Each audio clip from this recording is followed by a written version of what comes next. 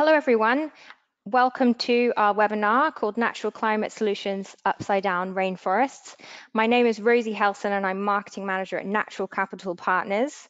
I'd like to welcome you all today and thank you for joining us to hear about how businesses can support natural climate solutions, in this case focusing on grasslands, to rapidly draw down carbon while delivering a range of ecosystem services. So this webinar is pretty popular. We've had a very good sign-up rate from many companies around the world. So that's clearly a topic people want to hear about, which is good news. So first, just one slide on why are we doing this webinar about grasslands? Well, grasslands can be thought of as the reverse of rainforests, with 90% of their biomass below ground in the roots, which can reach up to 6 feet in length. And a scientific study published in 2017 showed that 37% of the GHG mitigation required between now and 2030 to keep global warming to below 2 degrees can be provided by natural climate solutions. And we are actually running this webinar as part of a series. So today we've got grasslands, and upcoming in the autumn or fall, as you say in the US, we'll have one on the forests, mangroves, and in the future, peatlands and wetlands as well. And grasslands are stable carbon stores as the climate itself becomes unstable. So even in wildfires, for example, the majority of the carbon will remain locked below ground. So that's a little bit about grasslands and why we're talking about them today. So back to logistics. This webinar is scheduled to last 1 hour, and we'll leave around 10 to 15 minutes at the end for questions. And you're all muted in listen-only mode, so please use the panel on the right-hand side of the screen to submit any questions, and we'll go through them at the end. We have 4 speakers today. Firstly, we've got Nicole Rosemarino. Hello, everyone. It's a pleasure to be here. And Nicole helped found the Southern Plains Land Trust in 1998 and has served as its executive director since 2011. Through her work, she is striving to create large shortgrass prairie wildlife refuges that emulate the American Serengeti that once occurred in the Great Plains. And following Nicole, we have Max Stubison. Hello, thanks for having me. Pleased to be here. And Max is Policy Director at the Climate Action Reserve, where he leads the technical and policy development work related to all non-forestry project types. And Max joined the reserve in 2008 and was the lead author of the Grassland Project Protocol. Following Max, we'll have my colleague Mark. Hello, everyone. Great to be here. Mark is Executive VP of Client Solutions here at Natural Capital Partners, and based in Grand Rapids. Mark leads our work in the Americas and partners with clients like Microsoft, UPS, and Bain to drive positive business results through the management of their carbon and environmental impacts. And finally, we have Eric, who is the Sustainability Director of Workday. Hi, everyone. Pleasure to be here.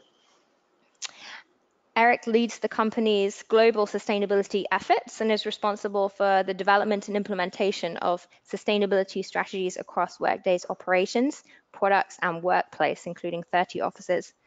And Workday supports grasslands and other natural climate solutions as part of its climate action program.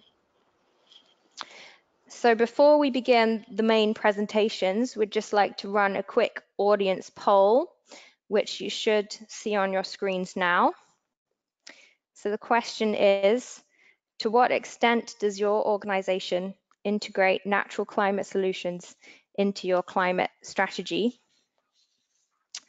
And as we just said, natural climate solutions includes activities that preserve and enhance nature's ability to sequester and store carbon. It's about improving the resilience of natural ecosystems like grasslands, but also forests, peatlands, restoring and protecting degraded habitats and landscapes.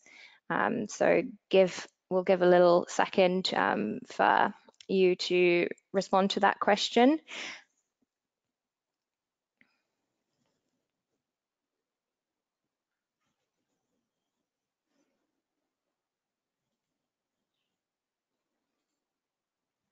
Okay, so looking at the answers here, we've got a majority saying that supporting natural climate solutions is a part of our strategy, which is good news.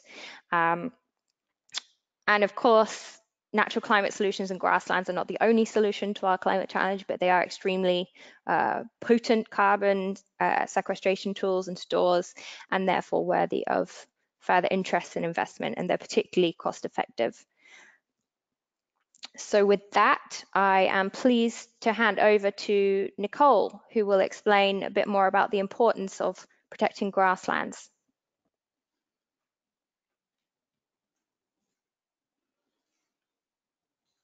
Hi again, everyone. The mission of the Southern Plains Land Trust, or SPLIT, is to create and protect a network of shortgrass prairie preserves in the Southern Great Plains to ensure a future for its native wildlife and plants. We buy land and create prairie wildlife refuges. SPLIT has been making strides towards this vision of wild grasslands throughout our organization's 20-year history. And I'm pleased to share with you today how the carbon market has helped our land trust to greatly accelerate work to protect prairie landscapes in a region that has terrific potential for recreating the American Serengeti. Grassland ecosystems are by definition dominated by native grasses. In our region, blue grama and buffalo grass in particular. Both of these grasses have deep, thick roots that keep them resilient even under heavy grazing pressure. The diminutive buffalo grass, which only grows about 4 to 6 inches above ground, has roots stretching down 7 or 8 feet. Blue grama grows to about 6 to 12 inches tall, and its roots are up to 6.5 feet deep. Both are perennials, so those root systems keep building up year after year. As Rosie mentioned, the title of this webinar connotes that grasslands are, in some ways, the inverse of rainforests. In rainforests, much of the biomass is above ground in thick vegetation and lush trees, locking up carbon. In the prairie, most of the biomass is below ground, sequestering carbon in thick, matted roots. As long as the land is spared from the plow, a fire can come through, drought can come through, the Dust Bowl can come through, a herd of hungry bison can come through, and these and other resilient prairie grasses will come back, making this ecosystem an excellent bet for long-term, stable carbon sequestration. To orient you, SPLIT's current land acquisition focus is in southeastern Colorado. We're different from many other land trusts in the US in that we prefer to own and manage lands ourselves rather than simply hold conservation easements. This allows us to maximize benefits to native biodiversity. In his recent book, Half Earth, Pulitzer Prize winner E.O. Wilson estimates that we need to preserve 50% of a given habitat as a hedge against biodiversity loss. Researchers estimate that only 1 to 2% of the Great Plains has been protected in parks or conservation lands, so we'd better get busy. In some places, it's difficult to acquire land at a significant scale. Perhaps too much intact habitat has already been lost, human population pressures may be too immense, or costs are prohibitive. In the case of the Southern Plains, all of these factors are working in our favor. Most of the habitat remains intact. People have been leaving since the Dust Bowl of the 1930s, creating frontier-era human population density, and land costs as little as $300 an acre. This strategic alignment has provided for a rapid rate of SPLIT's preserve expansion. We've grown to over 25,000 acres in our network, with much of this increase occurring just in the past 5 years. Through the use of carbon financing, SPLIT intends to maintain this upward trajectory. The Southern Plains includes portions of Colorado, Kansas, New Mexico, Oklahoma, and Texas within the United States. The Great Plains in general has long been thought of as flyover country, but there is in fact great potential for wildlife preservation here. I earlier referred to the American Serengeti. While an imperfect analogy, it's meant to convey that our region is important and worth preserving on the order of the African Serengeti. Just 150 years ago, there was dazzling animal abundance on the Great Plains, including immense herds of bison, pronghorn, and elk, thousands of grizzly bears, and over 1 million wolves. Despite the loss of most of these animals to market hunting and extermination campaigns, even today the shortgrass prairies of the southern Great Plains provide a terrific prospect for wildlands preservation. Split has identified a nearly 6 million acre area in southeastern Colorado that provides, in some senses, a step back in time. The sheer extent of sweeping intact grasslands includes dramatic scenery and outstanding wildlife potential. The gently rolling landscape challenges the notion of a flat and empty land. Its relief can hide a herd of pronghorn or an oasis of cottonwood trees. Where the swells lessen, you might encounter a lively, bustling prairie dog town. In our region, most of the animals have held on or can be reintroduced.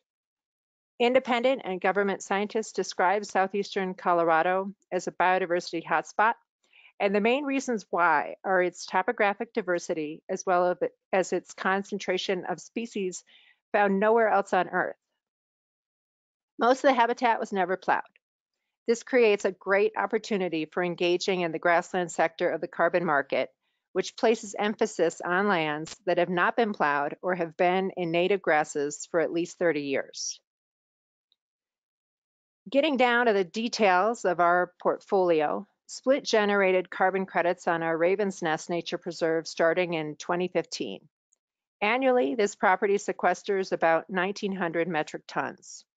Note that this figure is the net carbon reduction value after Split's fossil fuel use is subtracted. Through this program, we're paying for our own carbon footprint before we're able to sell any carbon credits to others. Our Heartland Ranch Preserve is much bigger. It encompasses nearly 30 square miles, and a higher proportion of its soils are suitable. It therefore generates 8,700 metric tons after Split's carbon footprint is subtracted. On Heartland, the presence of grazing animals, such as the bison we've reintroduced to the property, reduces the number of credits we can sell.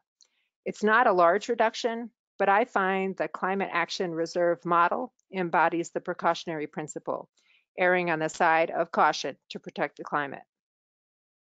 And here are our numbers overall. With our existing projects, we're generating about 10,600 carbon credits to sell each year. The benefits to Split from this new stream of revenue are an increased capacity to purchase more grassland to sequester more carbon and protect more habitat for prairie wildlife. What a wonderful feedback loop. If Split did not have this new income stream, our ability to keep expanding would be most definitely less. Just as important, this is a recurring income stream that we can keep generating and utilizing for up to 50 years. Our carbon program therefore helps to smooth out lumpy financials typical of a nonprofit, allowing Split to better plan for future revenue rather than taking it year by year. And this is particularly important for our efforts to undertake large new land acquisitions. One of the problems in our region is economic stagnation, in part due to over-reliance on agriculture.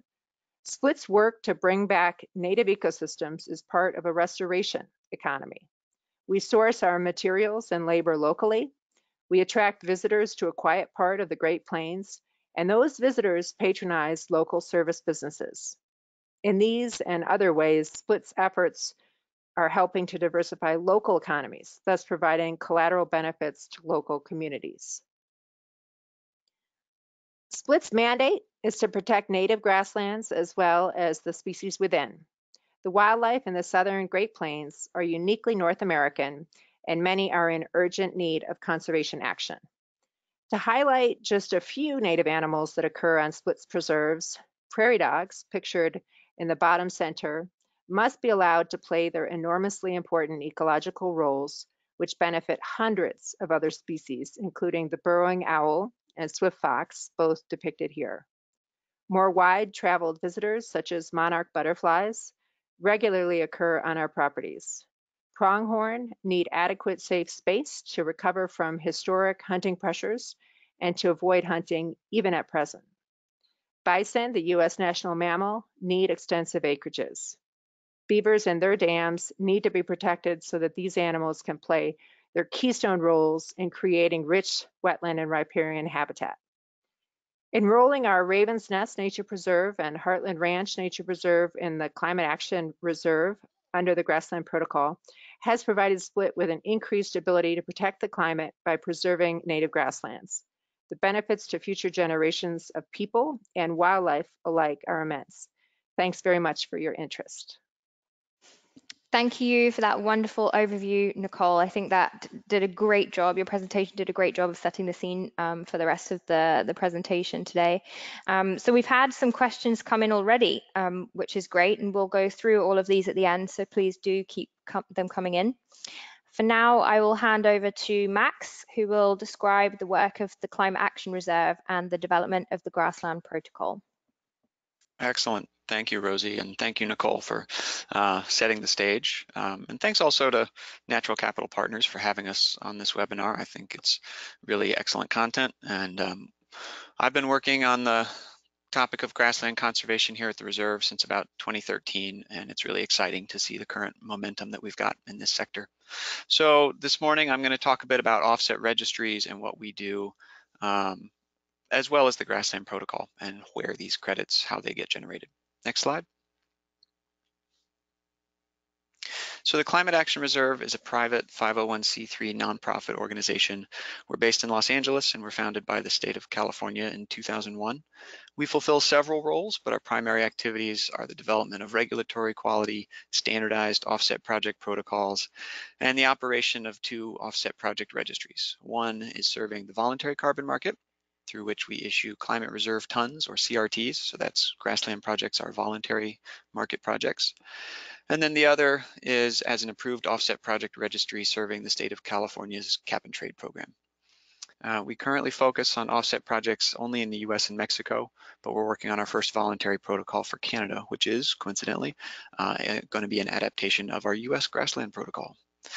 We've developed and adopted offset protocols across a range of different sectors and project activities, from land-based projects such as grassland and forest to agriculture, waste management, and industrial sources.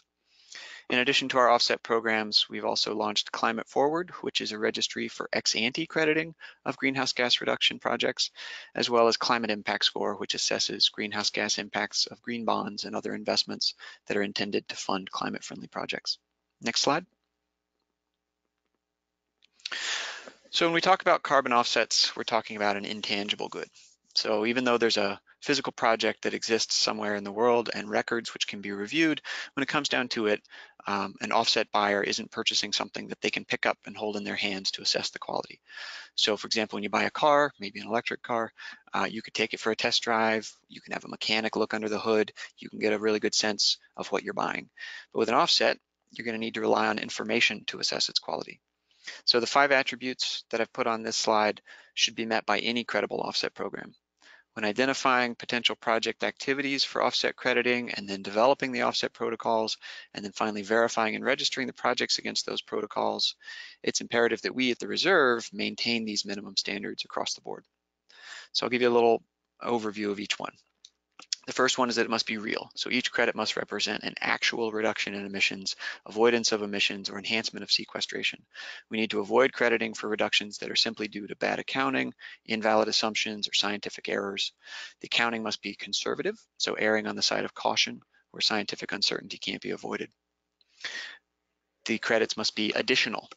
So the buyer of the offset credit needs to be confident that their investment made a change in the atmosphere. They need assurance that that ton of carbon would not have been reduced in the absence of the incentive provided by the carbon market. And this can certainly be one of the trickiest areas to define. Our program follows standardized approaches to additionality, employing multiple layers of eligibility screens, ensuring that activities are not mandated to occur anyway, and that those activities are above and beyond business as usual. So each protocol is going to define additionality separately for that sector, and then include specific tests and screens that are tailored to those project activities. Third, the offsets need to be permanent. So when a carbon credit is used as an offset, when you retire it to offset your emissions, this means you're allowing an emission to occur elsewhere. So when that ton of CO2 is released into the atmosphere, it remains there for an incredibly long time. So when we're defining permanence, we can't really define permanence as being forever. which would not be a workable policy solution. So there's been international consensus that permanence would be equivalent to the radiative forcing of a carbon dioxide molecule over 100 years. So for projects which reduce or avoid direct emissions, like landfill gas destruction, the emission reduction is permanent at the moment it occurs. If you destroy that methane, it's gone forever. For projects which rely on storage of carbon in some manner, either in soil or trees or otherwise, that storage must be maintained for 100 years in order for that carbon offset to be considered equivalent to the emission that it's being used against. Fourth, offsets need to be verifiable. This one's pretty straightforward. All offset credits need to undergo rigorous verification by an independent, appropriately trained third party prior to issuing that credit. And then lastly, no double counting. So offset programs need to have procedures in place to ensure that the emission reductions aren't double counted, including double registration. So the project can't be in 2 registries at the same time, double use or double claiming. We achieve this through several different steps. We avoid project types that have murky ownership issues. We provide explicit rules for different project types around when and how you can stack multiple incentives on the same activity or property. And then we operate a transparent registry system through which the projects and all the credits are tracked from beginning to end. Next slide.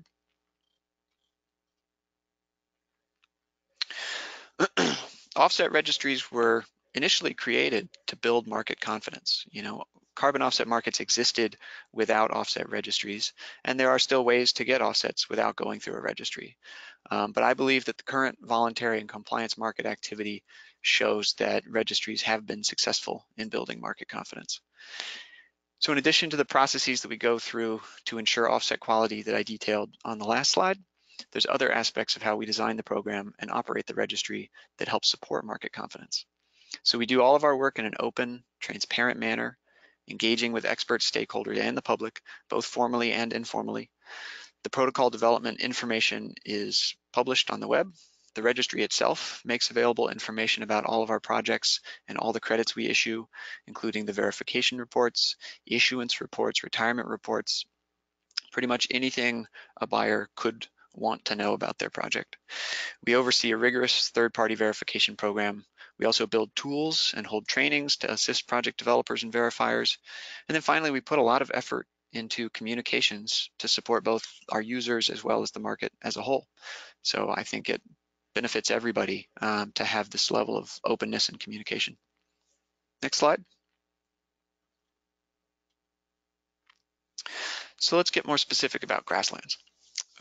We first adopted the Grassland Project Protocol in July of 2015. We're currently on version 2.0, having incorporated a lot of the lessons learned as the protocol has been implemented. It's a fairly narrow protocol in its scope, and that's allowed us to create a very streamlined and standardized approach to the quantification and monitoring.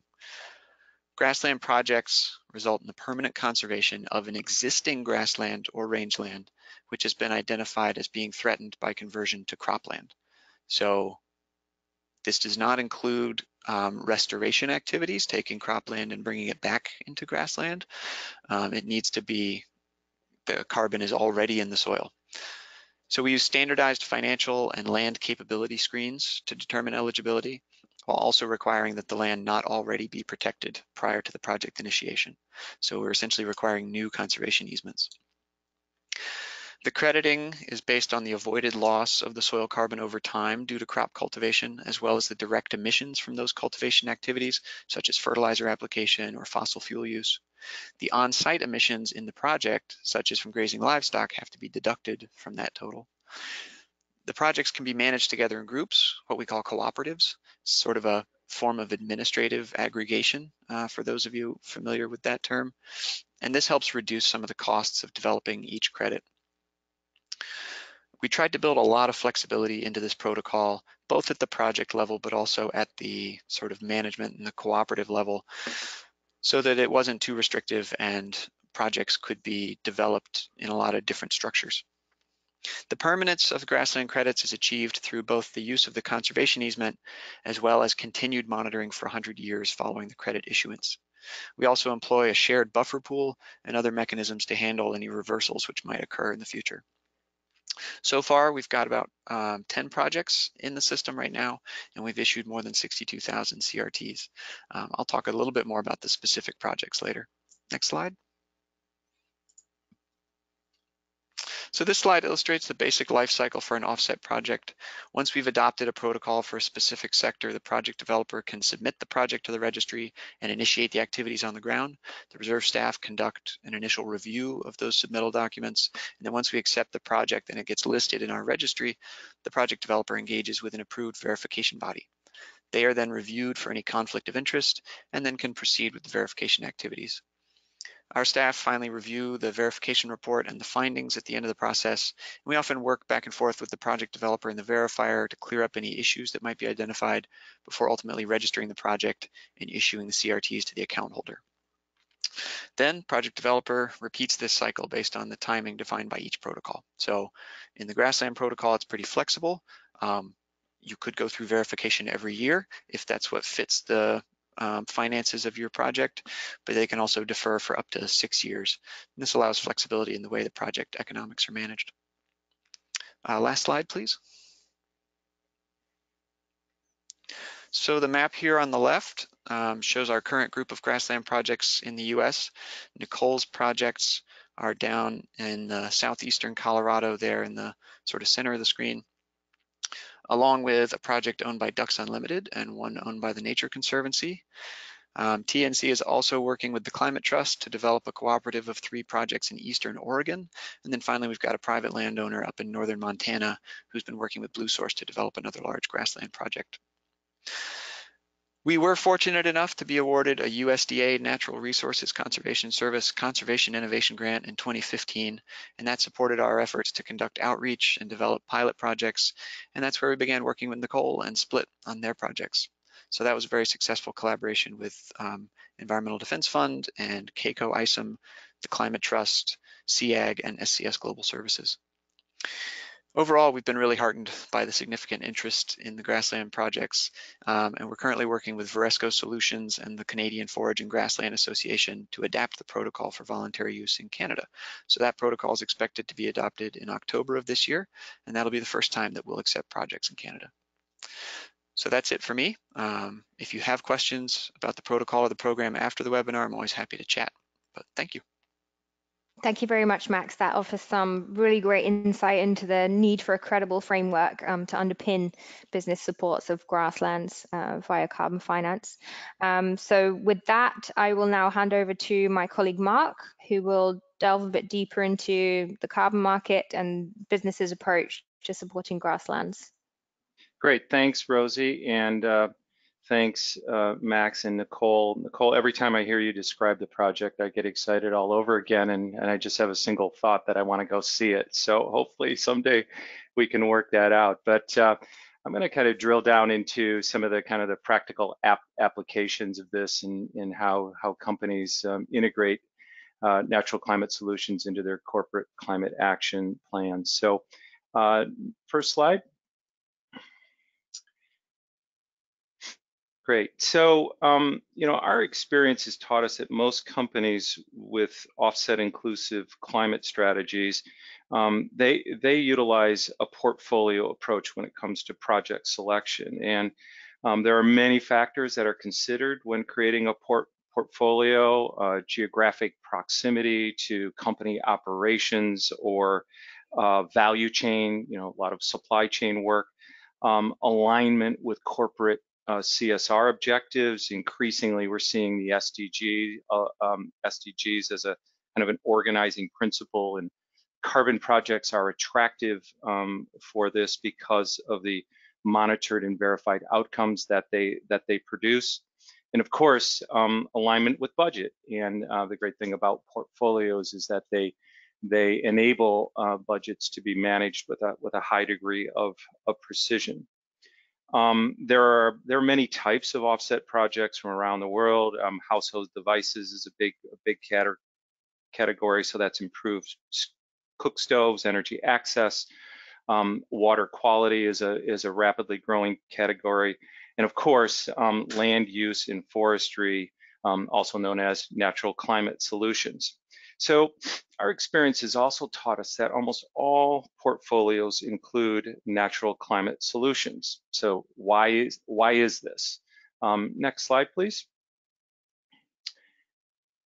So at a very high level, humans have a unique connection with nature because, well, we are nature. We are quite literally part of the web of life. And I just challenge everybody on the call to just very quickly think about your favorite, your most special, your most precious place in the world. More than likely, for the vast majority of you, that has some connection to nature. For me, I'm headed to northern Michigan next week, so I've got a spot there that's been part of my life for a long time. Looking forward to that.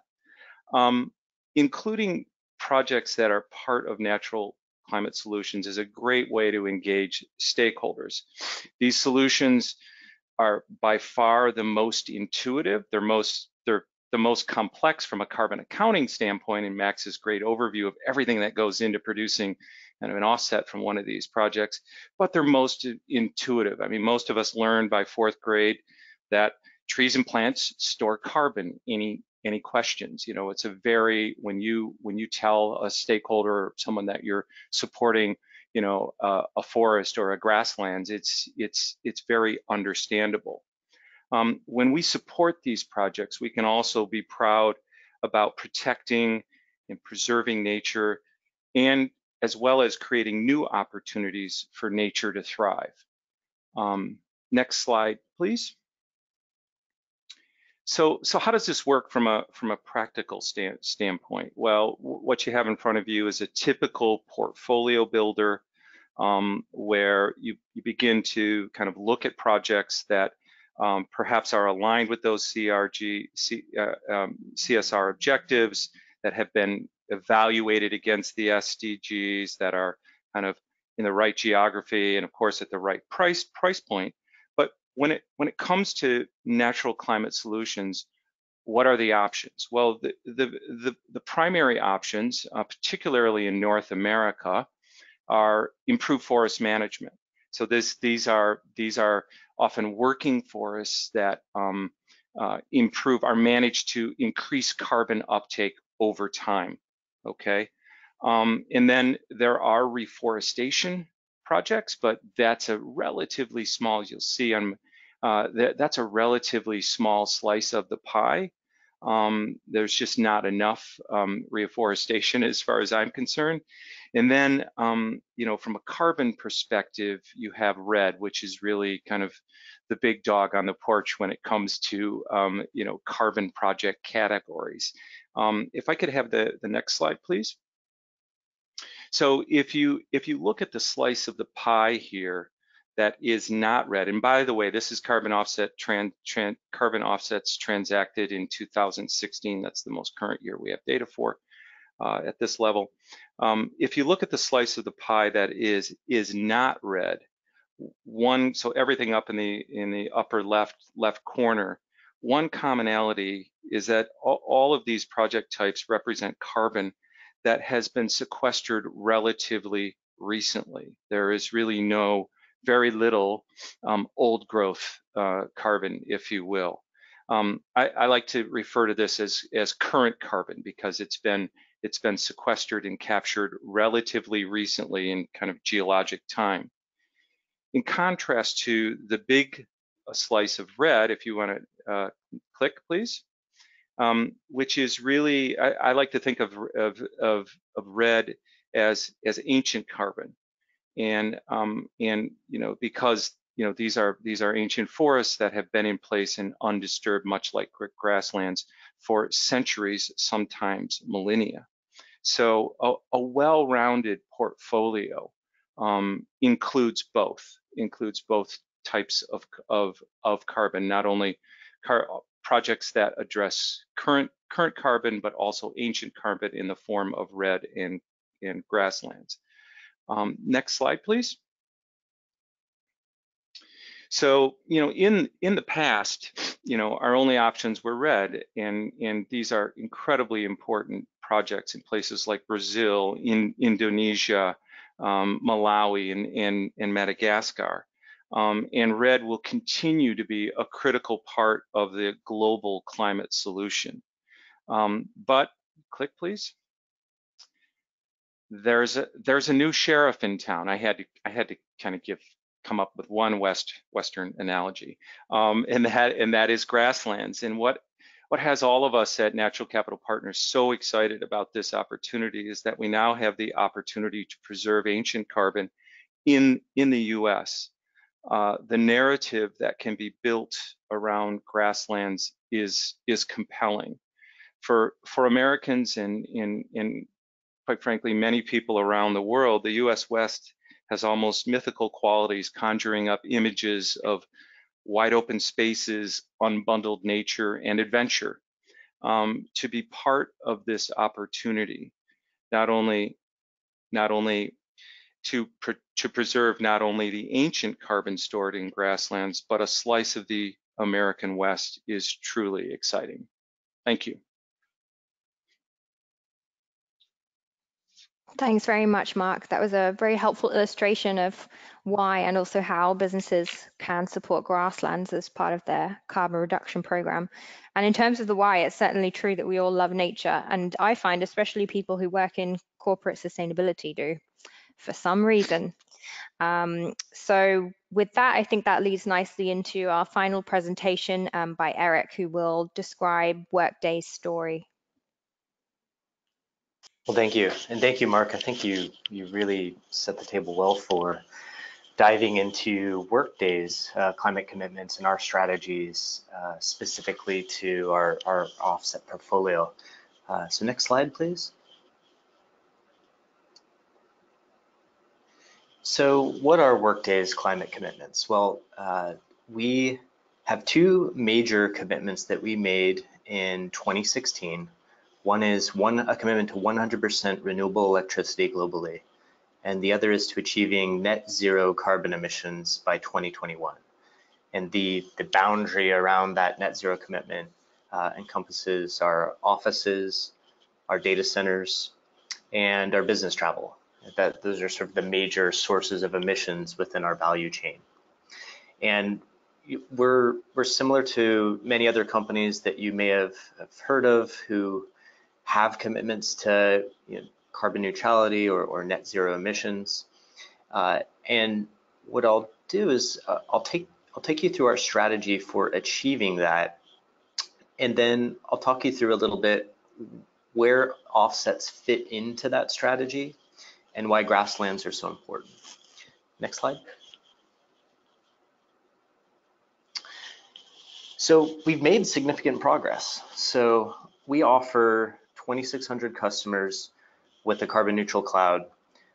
This last fiscal year, we actually achieved for the first time 100% renewable electricity in every market that we operate globally. So this is for those of you familiar in the renewable space, our RE100 number for the first time is really 100%. And we've achieved net zero carbon emissions across all of our offices and our data centers globally. So for those of you who aren't familiar with what Workday does, we are an enterprise application provider for finance, HR, planning, analytics. So we're an enterprise provider. Most of our customers are large corporates. And so what we really like about achieving these goals is that we can be a significant portion of many of our customers' supply chains. And if you look at their scope 3 emissions, their downstream emissions, we can help them achieve their climate commitments by offering a carbon neutral cloud to them. So in addition to this progress, well, how are we making that progress? So next slide.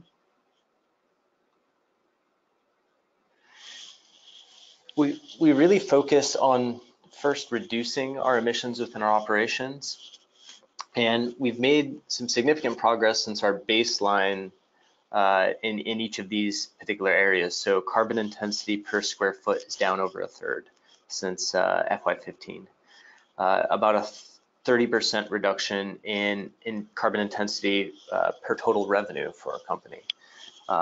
About 1/3 reduction in commute emissions per employee, which we're incredibly excited about, especially because we don't have as much control within that span of emissions. And then about over 1/3 of a reduction in data center intensity for the services that we're providing to our customers. So we're really excited about the operational initiatives that we've made to meet these particular reduction metrics. And next slide. And this is the strategy that we employ. Should look fairly familiar to those on the call who are in corporate sustainability or have helped organizations to manage their carbon, their climate commitments. So you sort of start from left to right, right? One is avoid those carbon intensive activities, then reduce more efficiently, operate. 3 is replace. For the most part, that's electricity, but can be certainly energy as well. Replace that high carbon energy source with low carbon. And then lastly is offset. And I think offset, that step 4 doesn't get as much attention as it really should, because there are those emissions that we're just not going to be able to offset.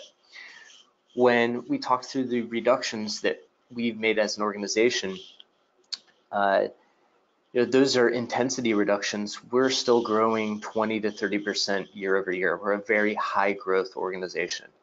So offsets absolutely have to play a role in us meeting our net zero carbon emission commitments. Absolutely. So we go next slide.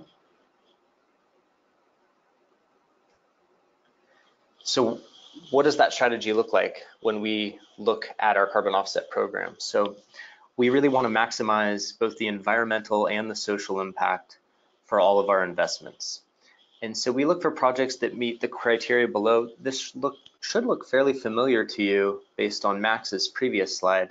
It's essentially a lens to look at quality for each particular project. So similar to what Max explained, additionality, leakage prevention, permanence, verifiability. We layer in an additional criteria, which is social impact. So similar to what Mark was sharing with respect to a portfolio approach, we take the same approach. We look at the Sustainable Development Goals as a guiding framework for us to understand the social impacts or the co-benefits for any particular project. So it doesn't always have to be on the social side. It could also be, biodiversity, life on land, can certainly be on the environmental side as well. But what we do is we try to build a portfolio of projects that meet all of the criteria above to various degrees. And when we think about that portfolio, what we want to do is, if we take a step back, the challenge of climate change is so enormous, so immense, and so complex. We know that there isn't one single project type that will solve the challenge before us. So it's not going to be solely, red projects that meet, the challenge of climate change. It's not going to be only clean cook stoves. So we recognize that we have to build a portfolio that helps reflect the variety of ways that we can address this challenge. And that's what we're looking at when we build Workday's portfolio of projects to meet our commitments. So we certainly do have clean cook stoves built in there. We certainly do have red projects as well. But what we're also excited about is that for the first time this past year, we have chosen to allocate, carbon finance to a grasslands project. So if we go to the next slide.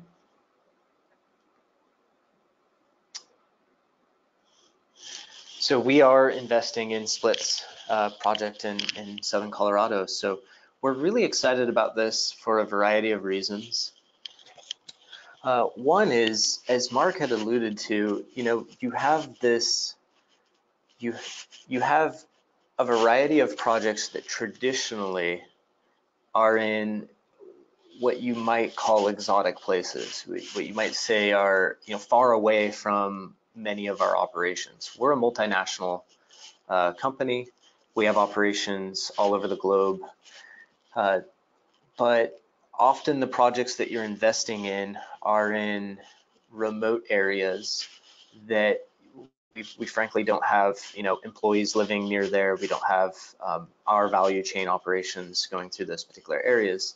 So they can seem sort of removed from the day-to-day life of our employees. And what I like about the opportunity that grasslands, particularly in the US, provide us with, is we can now allocate our carbon finance to a project that is much closer to our operations, that employees can really have a strong vision as to what we are investing in this case, conservation of grasslands.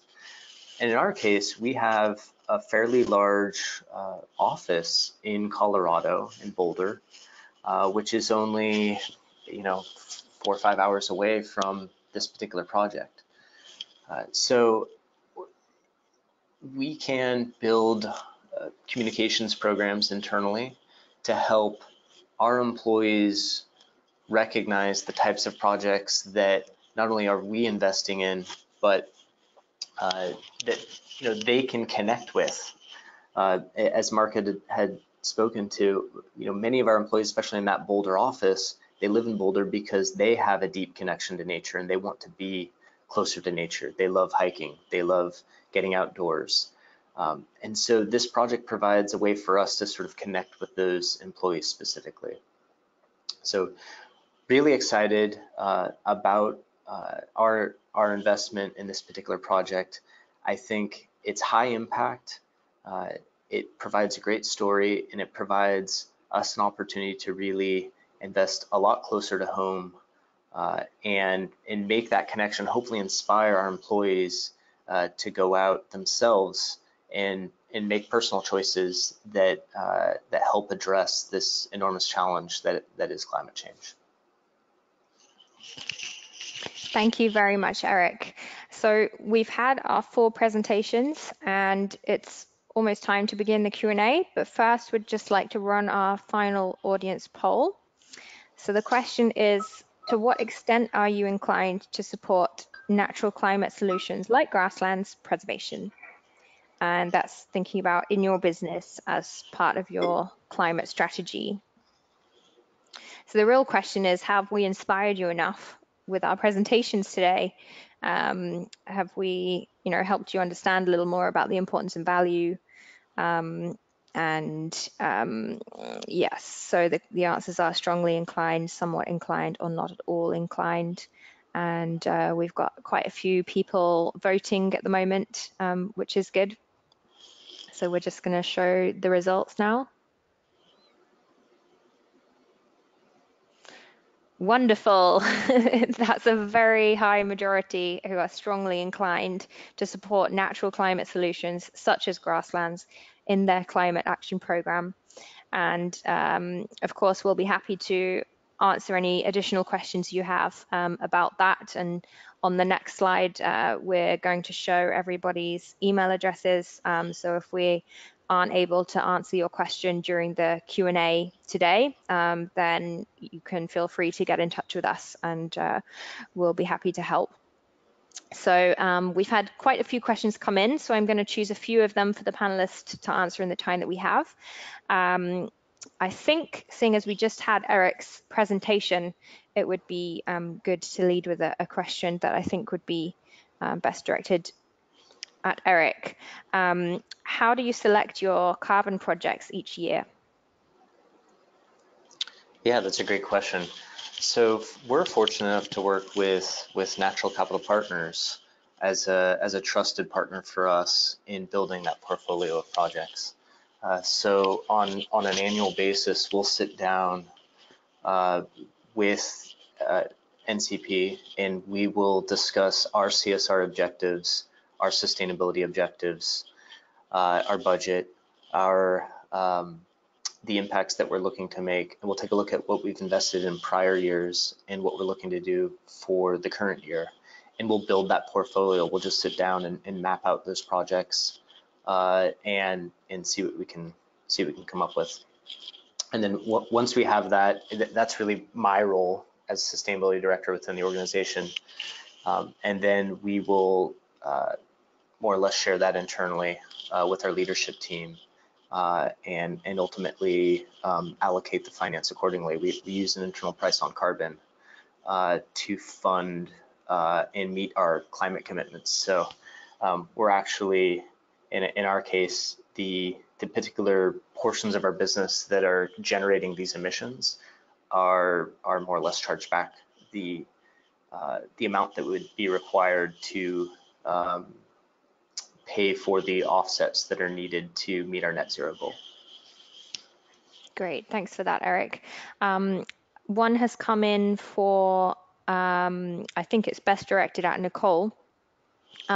What other benefits are there from grassland protection beyond carbon sequestration?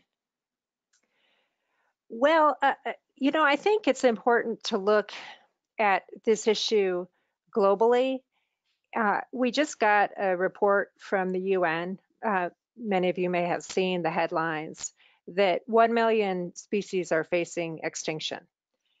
And I think that an approach such as ours to protect large swaths of grasslands, as well as approaches across the globe to respond to E.O. Wilson's call for protecting 50% of the Earth to preserve native biodiversity, is a terrific way to achieve both ends, to confront the climate crisis as well as the extinction crisis. And I think there are some compelling examples in the southern Great Plains of species that are literally on the brink of extinction. The black-footed ferret is one of the rarest mammals in North America, and it desperately needs large prairie dog populations in order to have a secure future. The lesser prairie chicken should have been federally protected long ago. It has no federal protection at present, and it is hurtling into the abyss of extinction. And so that's how I look at this issue, is by preserving intact grasslands, we protect the climate, and we also take a meaningful step to addressing the extinction crisis. Mm-hmm. And how are you tracking and tracing the animals, including those endangered species that are roaming the project zone? Well, we regularly do wildlife surveys and plant surveys. And right now we're in the process of planning for black-footed ferret reintroduction. And the way to do that is to ascertain how many acres of prairie dogs occur on the properties. And that's because 90% of the black-footed ferret's diet is prairie dogs, and they cannot survive in the wild outside of prairie dog towns. And so that's the most, I think, vivid example of how we're going to address endangered species preservation moving forward. Mm-hmm. Okay, great. Thanks, Nicole. For Mark, I know, again, you spoke about the how much people love nature. A question for you. Do carbon projects that allow or have connections with nature have more engagement opportunities than carbon projects that don't? Yeah, I mean, I think it's just they provide different types of engagement activities. I mean, certainly there's some kind of highly efficient projects, landfill gas, for example, gets the job done, of course, from a carbon and climate perspective, but there's not much engagement. I think in some of the other categories, household devices as well, there's some great kind of narratives that can be built around that. But again, to my point in the webinar, these projects, because they are connected with nature and that humans are kind of alignment and participation in nature, they seem to resonate with a larger group of stakeholders and people. So it's yeah, I think it's just it's not really either or, they're just different opportunities and very specific to nature-based solutions. Great, thanks, Mark. We've had a question come in, and I think you might be best to address this as well. How often, in your experience, how often do stakeholders or staff of our clients ask or challenge companies about the makeup of their offset portfolio? Yeah, that's a really good question.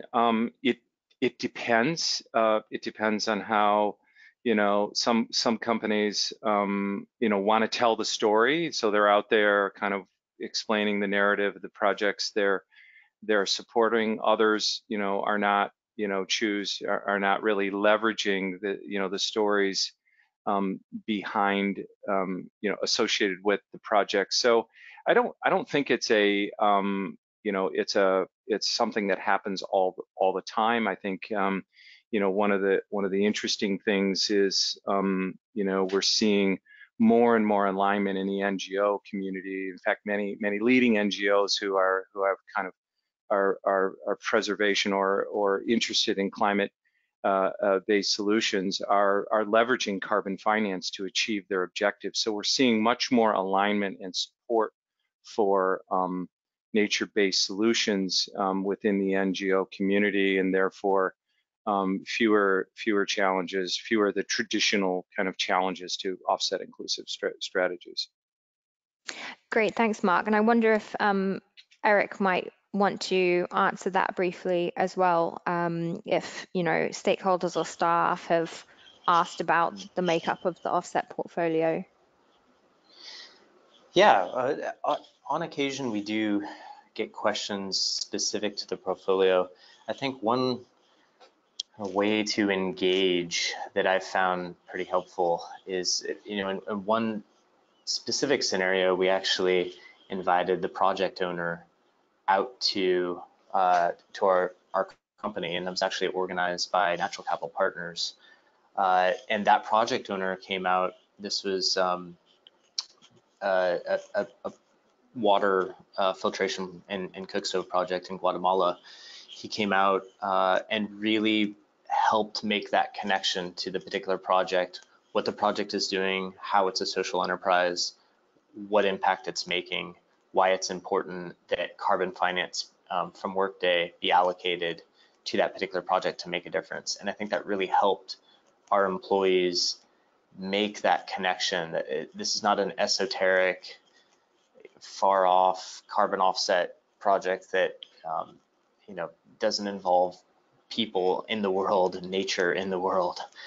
This is something that's high impact that they should be proud of, that the organization is funding. But then also, what I love about an opportunity like that is that it then provides an opportunity for our employees to reflect inward and say, okay, well, what can I do to make a difference myself? And it sort of leads, hopefully, to a ripple effect in their lives in terms of making personal choices around either offsets or reduction of emissions, et cetera, in their personal lives. Great. That sounds good. We've had a couple more questions come in for you, Eric. I think you've pretty much answered them, to be honest, but you might feel you want to add a couple more comments. So one of them is, how do you get Workday's staff and stakeholders engaged with your program? You sort of mentioned a bit about that. And another is, do you offer employees to visit projects as a benefit or perk for those who care and want to experience Workday's climate efforts? Yeah, that's a great question. I mean, I think I shared a little bit about the former. I'll add to that. You can do campaigns internally. For example, we're going to release our next sustainability report in the next few weeks, and so we'll build some internal campaigns, a carbon footprint challenge around that, where ostensibly it's about reducing your carbon footprint as an employee, but we can then engage with them and point to them about what we're doing as an organization through our offset projects.